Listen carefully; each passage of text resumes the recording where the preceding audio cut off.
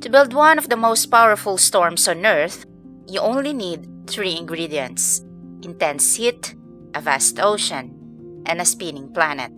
Get this recipe just right and you don't get a storm. You create a monster. Hurricane, cyclone, typhoon. What's the difference? Surprisingly, nothing. They're all the same kind of storm, a tropical cyclone. The only difference is where it's born. Call it a hurricane in the Atlantic and Northeast Pacific, a cyclone in parts of the Indian Ocean. They call it Willy Willy in Australia, and here in the Northwest Pacific, we know it as a typhoon. But to understand how one forms, we start not in the clouds, but down here at the ocean surface. It all begins with one magic number, 26.5 degrees Celsius. That's the trigger. Once the ocean reaches this temperature, not just at the surface, but several meters deep, the air above it starts to change. Warm water evaporates quickly, loading the air with water vapor. That vapor makes the air lighter, and suddenly it starts racing upward. But here's the fun part. Every bit of air that rises leaves emptiness behind, a low-pressure area. And this empty space, nature hates that. So air rushes in, the cycle repeats, and the engine starts humming. But hold up, rising air alone doesn't make a beast. It needs power.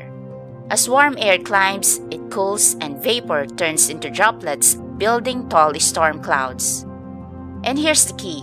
When vapor condenses into droplets, it releases latent heat, the hidden burst of energy that powers all tropical cyclones. This extra heat supercharges the air around it, making it rise even faster. More rising air means more condensation, which means more heat, which means even stronger rising air.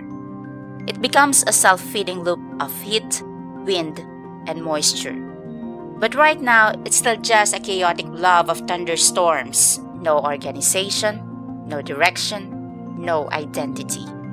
To evolve into a real cyclone, it needs one final ingredient: rotation. And this is where Earth quietly nudges the storm, the Coriolis effect.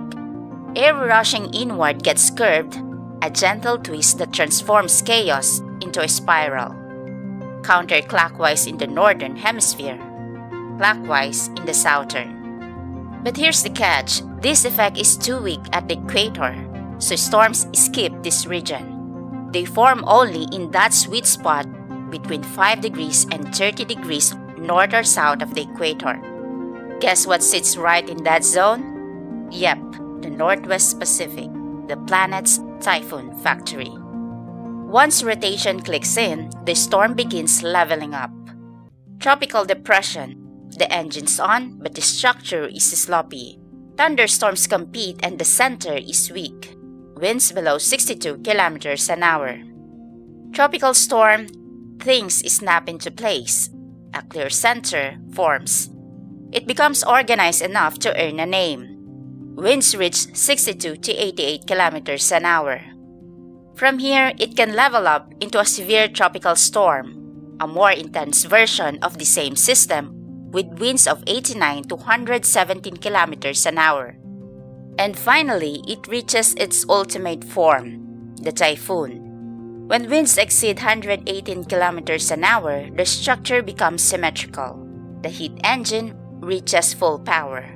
The storm is fully alive, organized, dangerous. Some don't stop there. They become super typhoons, winds blasting past 185 kilometers an hour. These are the giants, the record breakers. Once fully grown, a typhoon has 3 parts, each one critical to its power. Rain bands, long curved arms that feed the storm. They pull warm, moist air inward and dump heavy rain across huge areas. They are the storm's fuel lines. Eye wall, the powerhouse. Here, air is forced upward with incredible force. As vapor condenses, it releases massive latent heat, and that heat drives the storm's strongest winds. This part is the storm's true engine room. I. Right at the center, the eerie calm. Air sinks, clouds vanish, skies clear.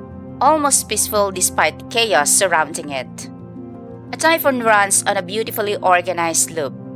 Warm, moist air in through the rain bands, up through the eye wall, spreads out across the top, then sinks as dry air down through the eye. This cycle keeps the storm alive and makes it one of the most powerful natural engines on Earth. Now comes the real question: why us? Why the Philippines? Short answer: location and timing. Long answer: we live beside the Pacific warm pool, one of Earth's hottest oceans. A constant supply of heat and moisture, perfect fuel for powerful storms. All summer, the sun charges this water like a giant battery. By July, the tank is full and any storm drifting in gets supercharged. But heat isn't enough. The atmosphere has to play along. Early summer, wind shear is high. These are strong upper-level winds that can tear a baby storm apart before it ever forms an eye. And the ITZZ, the storm-breeding belt of low pressure, sits too far below the equator. Warm, yes, but the storms struggle to survive. Then July flips the switch.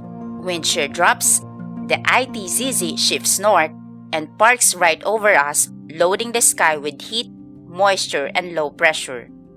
Suddenly, the atmosphere becomes a workshop for building superstorms. And when they're built, trade winds deliver them straight toward our doorstep.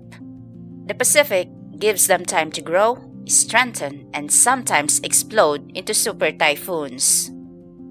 So here's the recipe for a disaster we never asked for. Take a hot ocean, add a spark of low pressure, ignite the latent heat engine, give it a spin thanks to our rotating planet, let it intensify over the endless Pacific, and you get a typhoon. And for us in the Philippines, we're sitting right on the delivery route for almost every single one. And that's how a typhoon is born. But understanding the storm is only the beginning. Next time, we'll dive into the journeys these systems take. We'll track their paths across the Philippine area of responsibility and how landforms and seas can weaken or intensify a typhoon.